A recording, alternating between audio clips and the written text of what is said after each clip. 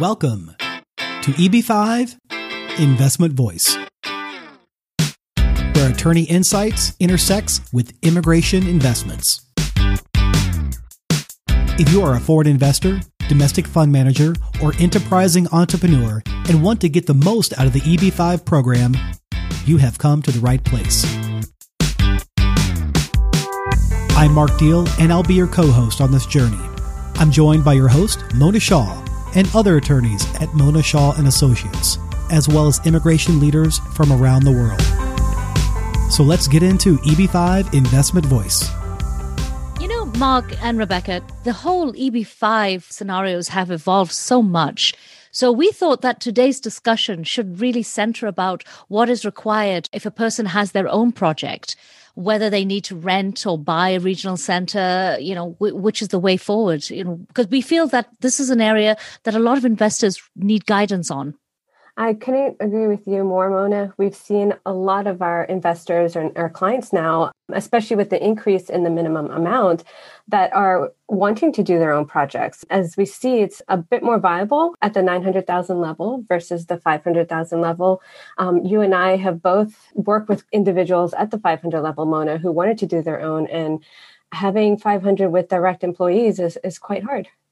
That's right. And that's why today on the show, we have not one, but two featured guests.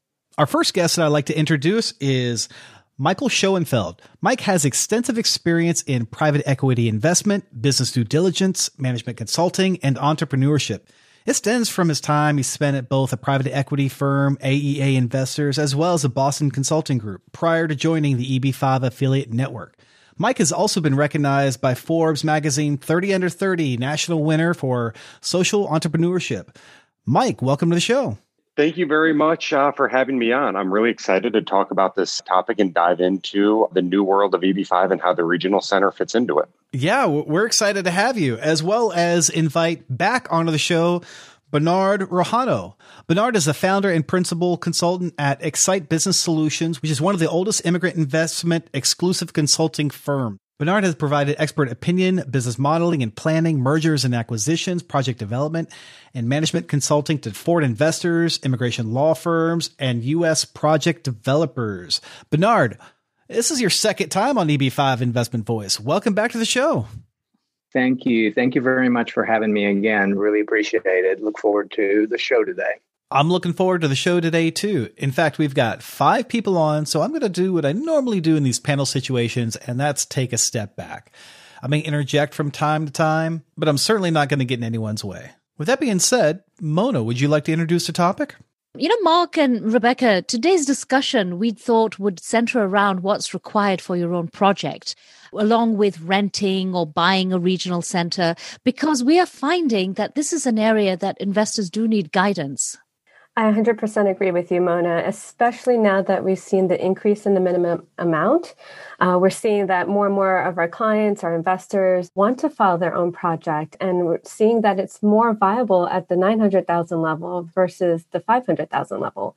And Mona, you and I have discussed this plenty of times. I mean, how many times have we said, can you really put together a direct project at the 500,000 level? Right. But I'm sure today we're going to talk about how much we can put a direct project together at the 900 level either. So whether or not it is going to make a lot more sense to use a regional center and then how to go about it. Yeah. And what we've always told our clients is it's a business first. And we've said that how many times on this podcast. So you look at the business and then from there, if EB-5 works, it works. That's the case. And you're saying how in this podcast, hey, Bloomberg quoted me about that too. That's a business first. Yeah, sorry, guys. Had to throw that in. Anyway, it's wonderful to have such a good panel who are so knowledgeable on this. So I'm going to start you guys with a typical scenario that I'm sure you've come across many a time. So we have a family of 3 adults. They all want to get EB-5. 3 adults meaning that they have a father who has 2 children over 21 and the third child is under 21. So he's going to probably do it for himself or his wife with the third child and the older 2 children who are currently in the United States, say in university or something. So now we're looking at 3 900s and they decided that they want to purchase land to build a shopping mall. Mike, you must have seen this type of scenario many times. Absolutely. And as you mentioned, we are seeing this, it's happening much more often at the $900,000 level. Before, you would see investors that would commit $500,000 to a project without expecting a big return and willing to be more passive. But at the $900,000 level, we are seeing many more investors choose to either do their own project or work with family members on a project.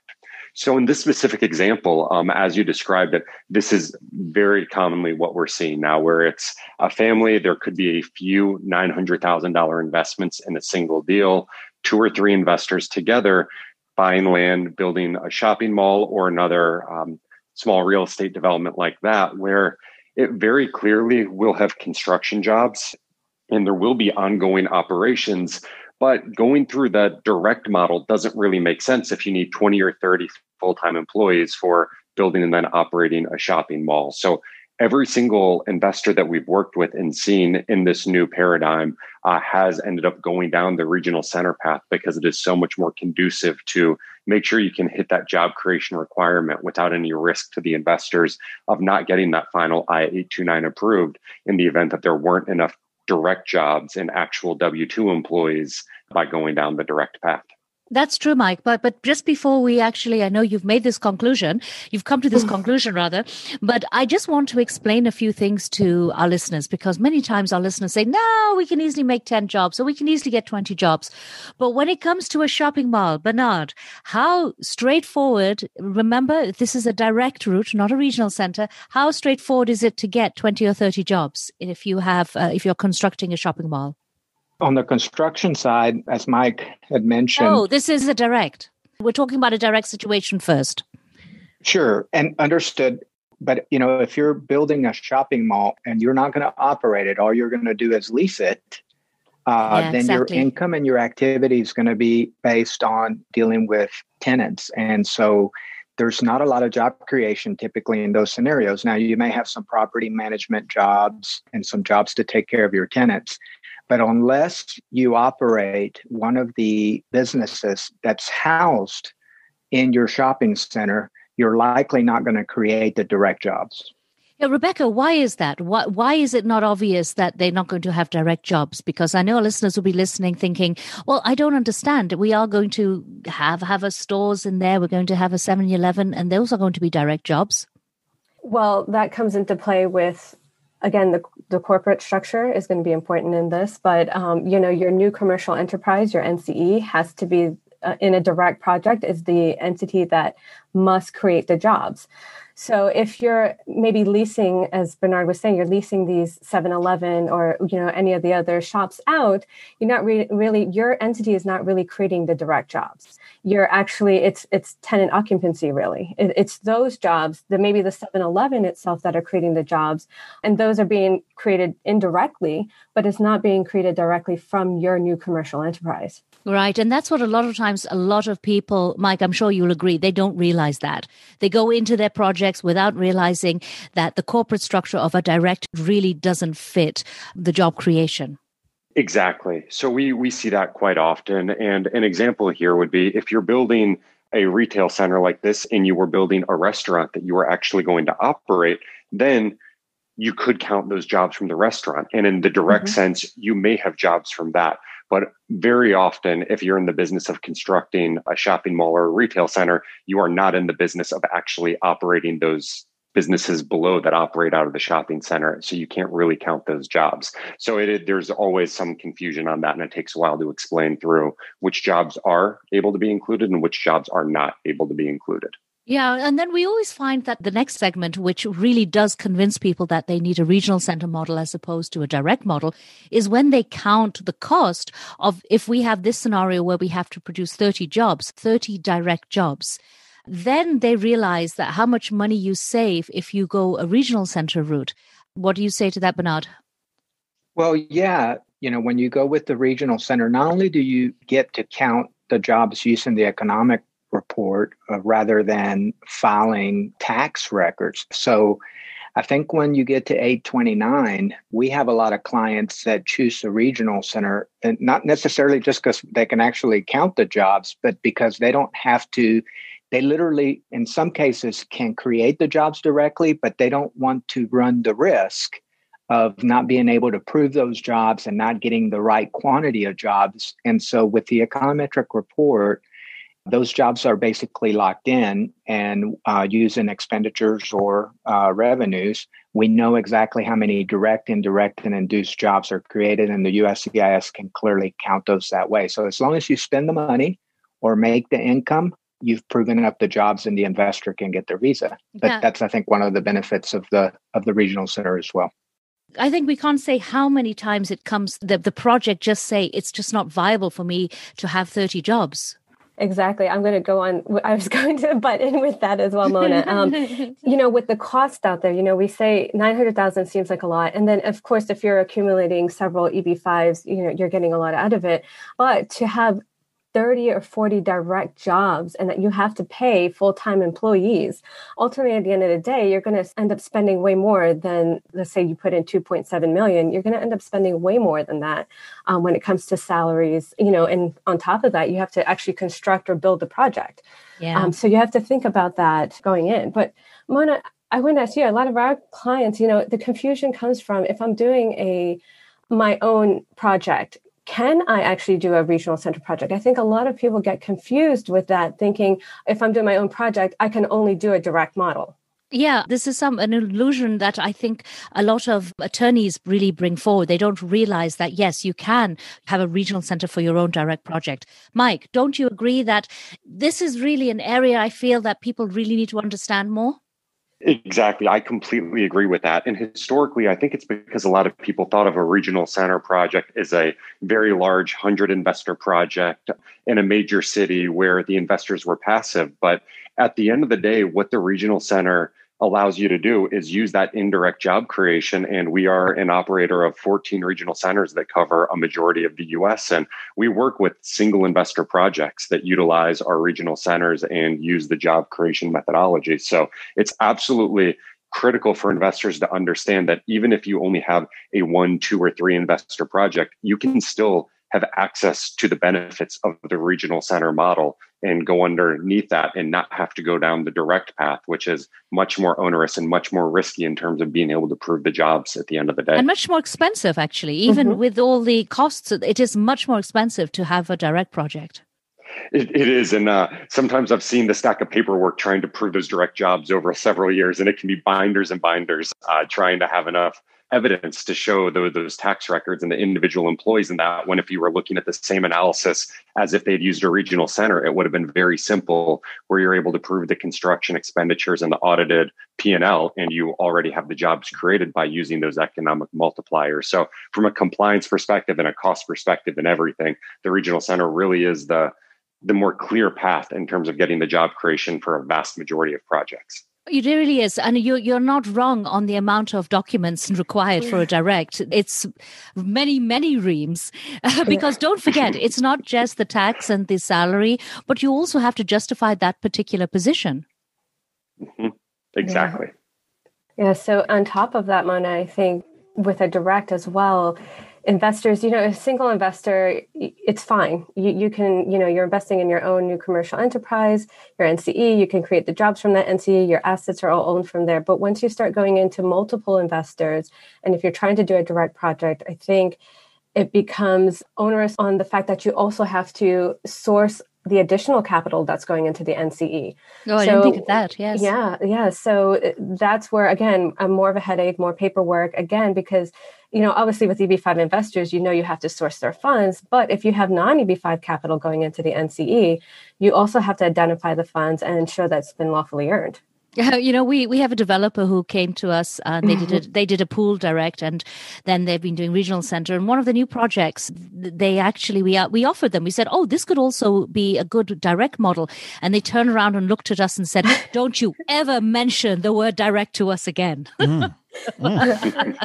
Shots fired. It gets complicated. You have to make sure that entities matter. Your NCE is the one that has to create these jobs, and you have to show how is it that this entity is the entity closely responsible for job creation. So if your funds ends up going into some other entity and it's not directly related to your NCE or a wholly owned subsidiary, you could get into a lot of trouble that way. Yeah. So right now, say we've decided, our clients have decided that 3 adults, they're going to use a regional center model. Bernard, should they buy a regional center? Can they buy one? How long does it take to file for their own? Yeah, well, those are great questions. So I think in my experience, what really drives us trying to find and or doing a transaction and finding a regional center for a client to acquire, it's based on the fact that they're looking to do multiple projects. In my opinion, if they're only going to do one project, so these 3 folks are only going to develop one project, and after that, they're filing for their visas and they're no longer going to help any more friends or family down the road, it doesn't really make sense to go ahead and acquire one. So they should do a rental and affiliate with somebody like Mike and find themselves and a sponsor for their project. Now, if you're talking about a family that's in the business, example, of developing these shopping centers in multiples, and their business goals and objectives are to develop these in several different markets, and they are looking for the opportunity to file additional visas, again, for friends, family members, or investors, then at that point in time, I think that it's worth having a conversation about an acquisition. Thank you for that, Bernard. Mike, what are your thoughts on buying a regional center? So in terms of buying an existing regional center, USCIS has recently started terminating a lot of regional centers and has actually cut down the number of regional. Yeah, that's a good point. They've cut it from almost 1,300 to what are there, like 650 now? Something around that ballpark. So half of them. They went crazy. It was just noids and noids and noids. It's insane. And what we found is that if you're looking to buy a regional center, it's important to buy one that was approved relatively recently, because USCIS has been terminating those that have been active for over 2 years that don't have any active projects. So I would say if you're thinking about buying it, that's one key thing to consider. And the other thing is just, it's a lot of work to run a regional center in the future. Mm-hmm. So if you only have a few investors and this is for your own project, do you really want to take on that administrative compliance for the next 5, 7, 10 years? Oh, yeah, I'm going to ask you about that. But Bernard, what are the costs like now if you do want to buy? Say somebody is really, really, finicky. They said, no, I don't care. I want my own. What are the costs that they're looking for? They're looking at, rather. Sure. Well, so going back in time a little bit, 4 or 5 years ago, if you wanted to buy a regional center, you were going to pay quite a bit of a premium. But like Mike mentioned, right now we have several regional centers that have received notices of intent to terminate, or, are recently been set up and don't have any projects, don't have any activity, and are worried about these terminations that are happening in the USCIS terminating non-active regional centers. So they're trying to capitalize on their investment and turn that into some kind of a return. So we are seeing prices anywhere from $30,000, $30,000. Did you say 30? Yes. And Bernard, what's the filing fee now for a new regional center if you were to do it from scratch? It's like, what, 20,000, 19,000 is a filing fee? Oh my gosh. Right. The filing fee is $19,000, but it doesn't stop there. That's what we get paid for, is we have to write typically we write a project business plan because there's a project or they wouldn't have an interest in the regional center. And then we also write an administrative and operational business plan to show how the new owner is going to own the regionals. I mean, what they're going to do as far as operating the regional center. And then you have the legal fees, because it's not just the filing fee. The lawyer has to do the filing. And there is all kinds of documentation and the acquisition of the interest of the regional center. So, Mike, you're right. When you hear $20,000, $30,000, you got to add on quite a bit to that. And that number can be anywhere from $50,000 to another $80,000. It just depends on what your document package looks like and how complicated the acquisition is. So what I'm hearing is that it doesn't make much sense to start a new regional center right now when there's ones for sale for that price point. And also the other thing is, how long is it taking for your new clients to get regional centers approved to file today? Well, we're hearing back on filings of 924As that are back 24 months. But from that forward, we're not hearing yet. We are getting some, that email that you guys get, Mona, which is that little email that says, hey, give us some clarification, right? And we're seeing quite a few of those, but no RFE type of communication, so in the last 2 years, we've had very little feedback from the USCIS on these exchanges of ownership. Yeah. So I think our family of three might decide instead of buying, they were going to rent. So, Yeah. but there's another issue when of buying. And you touched on it, Mike. Compliance. Now, compliance was brought out in a couple of the legislations which came out earlier. And I do believe there was a lot of talk about people who have their own regional centers paying as much as 20,000 per regional center as just an ordinary fee to the government. Yeah. So on the compliance side, I mean, one thing to keep track of is that you actually have to report to USCIS every year if you run a regional center, and you have to report on the project itself and on all the investors in it. For one project, probably not that much work, but you still have to make sure you do everything or you jeopardize the entire process if you were to forget to do something, and there is a cost to that. So that is something that you absolutely need to keep track of. Right. And the legislation can change at any point, increasing all of these amounts. Exactly. It could increase the filing fees. It could increase the work. It could completely change the dynamic of operating and running a regional center.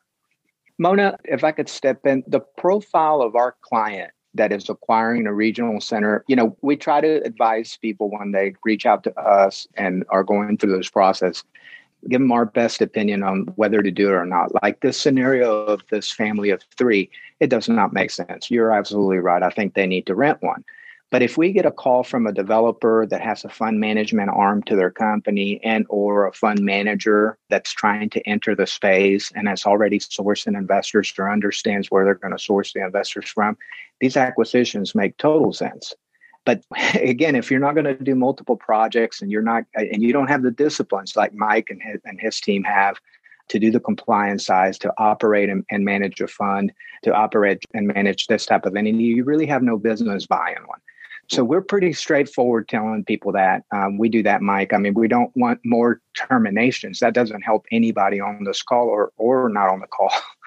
So we need good people that have the disciplines, that have the budgets, because this takes a lot of money. I mean, marketing projects is not cheap, and maintaining the regional center is not cheap. But when you take that type of a client and they're looking to purchase one, they make perfect sense. And the money that they spend is not bad, considering the regional center is already approved and it's dormant anyway, is doing nobody any good. Right. Yeah. I have to say, though, and not just the money that's putting into it, it's the time and effort as well. Like we said, owning a regional center is a full-time job in itself.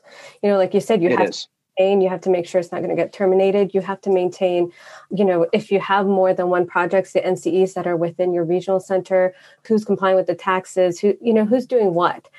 So that in itself can become a full-time job. And if you're here to run a business, are you looking to also run and maintain the regional center at the same time? Yeah, that's a great point, Rebecca. Which brings me back to renting. Who do you rent from? Because we have to be very careful who you rent from. You don't want to have a project where the year after you filed your project, USCIS suddenly issues a NOID.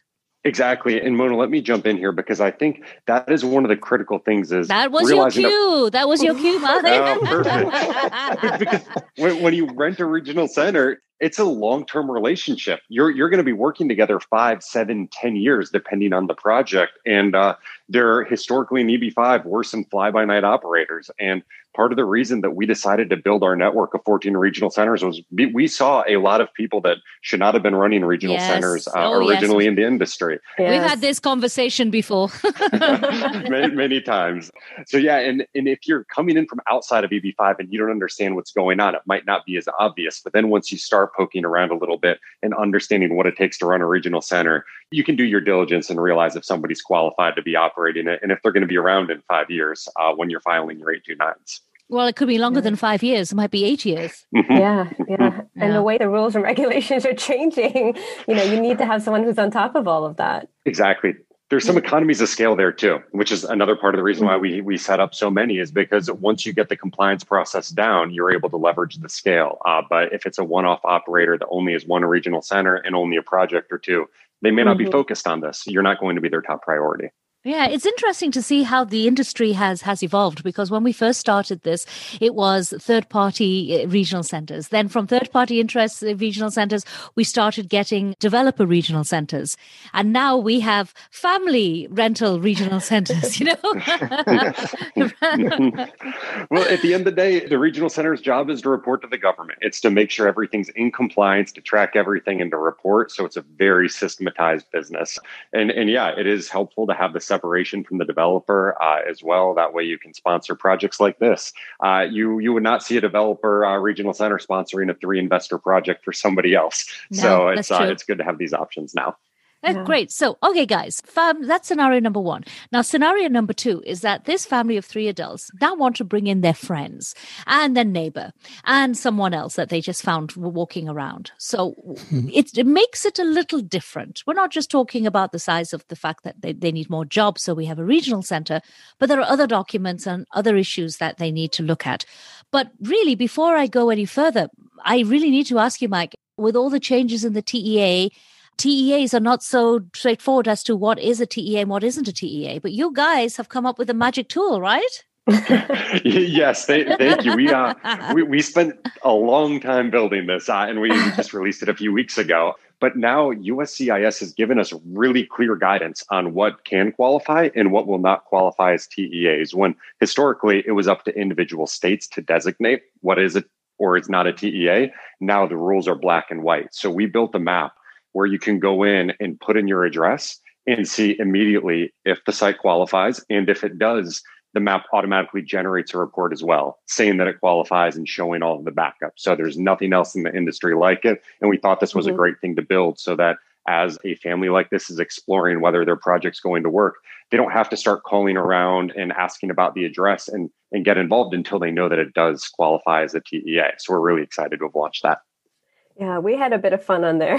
Mona and myself played around. You even have it to the point where, a lot of times it's state or the county, and then you also bring it down right to the actual census tract. Right. And we were surprised because we even found a couple of places within Manhattan which ended up being a TEA, but they're just little strips, but it just shows that you just don't know where the TEA location is. And we actually had a client kind of like this situation where it wasn't a retail mall, it was a different business, but it was more of a franchise style business. And they were exploring 10 different leases. And rather than having to do the analysis on each one for TEAs, we sent them the link and they were able to see these 3 sites could qualify as TEAs. We can move forward and go forward with the EB-5. So it's already helping people figure it out. Yeah, it's helped us a lot. I mean, I can't tell you how many clients come to us and say, just pick somewhere and tell us where's the TA. Like, oh, we can't do that anymore. Exactly. But after we figured out the TEA, the next thing we obviously need is a business plan. And I cannot tell you how many hundreds and thousands of times we speak to a client and they say, oh, we've already got the business plan. Don't worry, I've got it. Can you bring my price down? So, Bernard, how many times have you heard that? A lot. Yeah, a lot as well. But there's still, a very one-off type of business plan document that needs to be written to be compliant. And then as we sit through this podcast and talk about all these complexities of renting, buy-in, regional centers, direct investment, and just getting a good consultation with professionals, it's important to do that. So that way, what kind of documents you need and who you need to hire. So I think it's quite important that you get some good help to get the right document drafted. I think what people often forget when we are doing EB-5 is that business plans, who is your audience? It's not a bank, it's USCIS, and they are looking for specifics. And you also, like in any documents your legal document that you're doing, you have evidentiary requirements. You have to show where are you getting your figures from. You can't just pull them out of a hat. Right. And in this case, it's just critical to hire a good team. When you're thinking about making a $900,000 investment, with a big part of the goal is the immigration aspect of it, you want to make sure you get that part of it right. And you can get it right if you structure it up front and do it the right way. Well, if you don't, you know what's going to happen. Okay, along with the business plan, of course, and then is an area which a lot of times the investors forget, and they forget the importance of it until something goes wrong. And that's the corporate documents. And oh my goodness, Rebecca, how have we suffered on bad corporate documents? I can't tell you. I can't tell you how many times. I mean, we've even had, again, it's just like the business plan. They're saying, oh, we have it done. Or they're coming and say, oh, I have an operating agreement finished. And you're like, no, this is no way compliant with EB-5 rules and regulations. Well, it's not just EB-5. So Yeah. we've seen scenarios many a times, actually, where, for example, there's a group of friends and they have a shareholders agreement because some of the friends have put more money in than the others, and some want a little bit more control. And that shareholders agreement, forget EB-5. Oh my goodness, can that cause problems? Yes, that we've seen a lot of problems ourselves in that. I would say with anyone going in with friends and family that, don't just shake hands on it. You go in it the right way, because 2-3 years down the line, you don't know what's going to happen, what's going to come up. And I think with investors as well, Mona, with the corporate documents, like you said, if it's family going in, maybe you just need an operating agreement. Maybe that's enough, or with a shareholders agreement. But if you're going to think about bringing more investors in, then you really, really have to think about, one, your corporate structure, who you're bringing into your corporation, and two, then from there, what else is required in addition to just an operating agreement? And from the regional center side, that's exactly right. So when we're looking at a deal and deciding whether or not we want to sponsor it with our regional center, we go through all of those legal documents. And I can't tell you how often it's a friends and family style deal and they don't even have an operating agreement they'll share with us. Everything was done with handshakes. And we have to say that isn't going to work for EB-5. We're going to need a lot more structure in place before we can think about sponsoring this deal. Mike, are you seeing with friends and family that they're using escrow? Not very often with the friends and family deals. Most of those are a little more informal. The larger projects, we are still seeing escrow, but a lot of the smaller ones, we are not seeing with escrow anymore. And I think that's just a function of the industry changing, both away from any holdback for I-526 approvals, which I know you've covered on previous podcasts of the escrow structures and how all of that works. But also in the friends and family style deal, a lot of it's done on trust. And if they're not even coming with an operating agreement, you better believe there's not any escrow structure in place. Yeah, Mike, with 120 something podcasts, we've covered a lot of things more than once, but we've covered it from different angles. And again, escrow has evolved. It's not what it used to be. It used to be really a marketing tool. Then it became more of a safety tool. And now it's more of a hindrance, because if it's kept in escrow for years and years, and then the money suddenly comes out and the project's finished, well, what do you do with that money? Never was at risk, never hit the deal. So big issues there. So those are all things that we look at as coming in from the regional center and making sure that we're comfortable with the deal to be able to sponsor it. Do you look at loan documents also, Mike, when you're looking at whether you're not going to allow a project to come into your regional center? So we will review the loan document and make sure we understand the loan mechanisms. We aren't going to go in there and really dig into the lender's rights versus other things and whether it's market or off market on some of the smaller deals that are friends and family. But we do make sure there is that loan agreement, that it is compliant, and that's going to pass USCIS standards in terms of their review of the overall project and the viability of the project. Do you see collateral coming in for the loan model? We've seen everything from senior loans with actual mortgages being recorded all the way to unsecured. So it really just depends on the deal. Yeah, I would say the same. I would see the same. Well, Mona, what about, we're speaking on escrow and all of that, but what about a PPM? Well, a PPM, I would say, and I'm sure Mike would agree with me here, is always good for the developer to have, if maybe not if they have just their family there, but if there are friends there, because it protects the developer. If everybody signs off that they've had full disclosure, there's a lot less to fight about if you ever go to court. That's exactly it. It's a way to spell out everything and to cover yourself as the project sponsor. Now, as you mentioned, if it's just a family member, you probably don't need it. If it's friends, it's getting a little more likely that you should probably have that done. And if you're thinking about bringing in third parties that aren't directly related to the deal, then it's an absolute must to make sure everyone's on the same page and you're covered.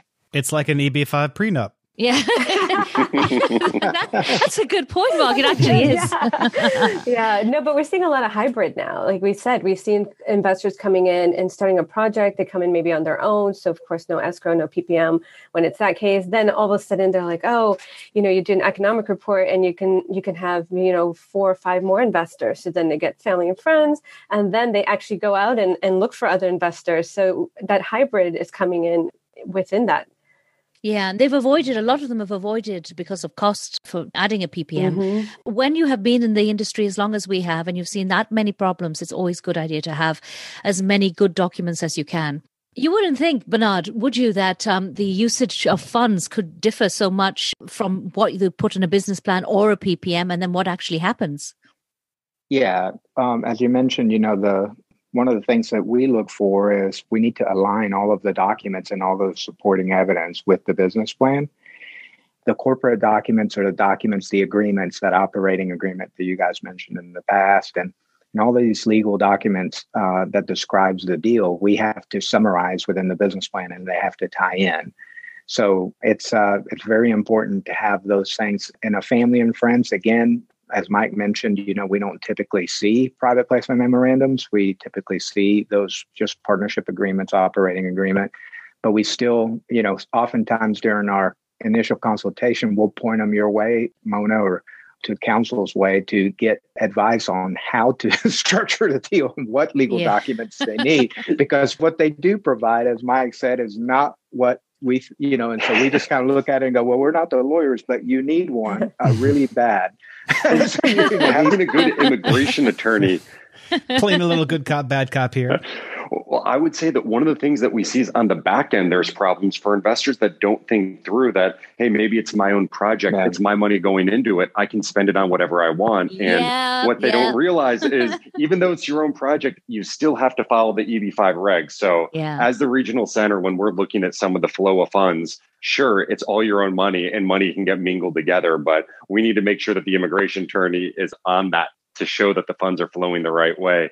And we're not going to run into a problem later on where they took out a personal loan against the company or moved some of the cash to another account. And even though it's their own money, that could be an EB-5 problem for them. Yeah, that actually happens very often. I don't know about you guys, but we've started doing what's called I-829 compliance early, where we start I-829 work almost the minute the 526 is filed, because otherwise, in our experience now, once the mess is created, because of the time it's taking to get to the I-829s, you can't repair it. You're exactly right. And that's a very smart thing that you've done. So us as the regional center now, we've started to collect that flow of funds from year one, showing exactly what's happening. So it's a light version of the 829 prep, but it's the exact same reason that you're starting to do that.